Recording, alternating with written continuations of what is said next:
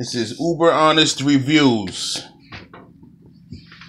Take a look at what I'm showing you. Blackweb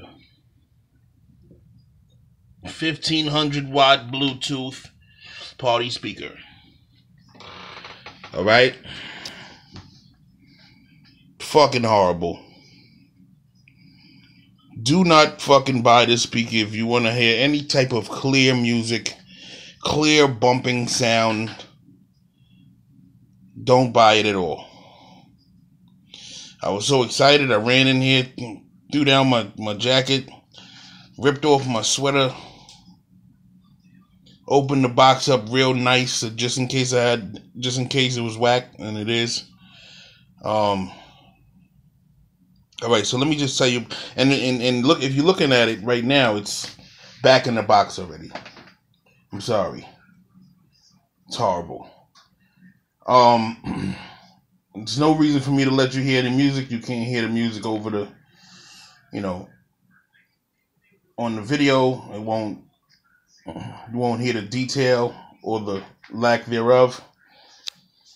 No bass sound, just horrible, and it's heavy. You would think that it was, it was gonna bump. Nah, man. Nah. I wouldn't even buy Blackweb anymore after this. Because I had to bring it all the way home. It's like, it tells me that they're more worried about the looks of the speaker rather than the actual performance.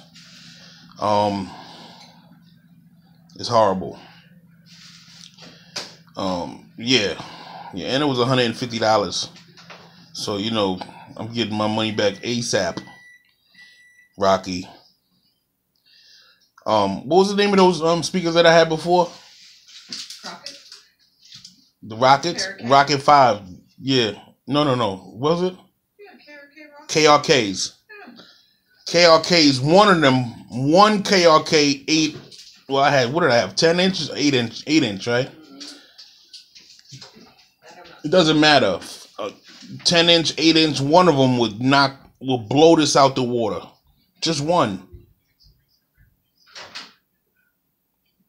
You hear me? This speaker is horrible. Do not buy it if you see it, even if it's on sale. I wouldn't even take it if somebody tried to give it to me after listening to it, family. I'm serious. If you're looking for speakers, go get the Rocket. Go get the KRKs, man. The Rockets, man. Those are the best speakers I have ever had, ever. I'll leave a link in the description below. Everybody else, take care.